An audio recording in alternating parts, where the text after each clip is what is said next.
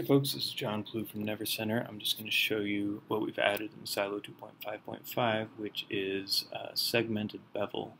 So I'm here in the bevel options, which you can get to from modified bevel options. And we've added these two new fields, segments and rounding. Now if the segments are set to 1, that's just bevel as it's always been. But if you set it to, say, 6 and set the rounding to 1, you get a nice rounded segmented bevel. Now this rounding field, 1 is sort of perfectly round.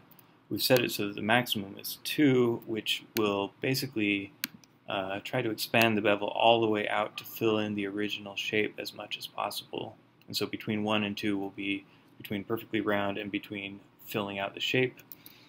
And then if you set it to 0, that's perfectly flat with the segments that you've added. And it can also go negative, so -1 will be inverted with the round bevel. So that's basically it. If I bevel this whole shape, I'm not entirely sure we've done the optimal thing on these corners here, so let me know if you're looking for something else or if this is a pretty good solution. But definitely it's a much better bevel, more powerful bevel than what we've had in here before.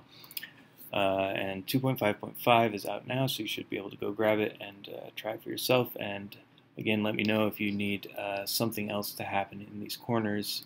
Other than that, hope you'll enjoy it, and thanks for watching.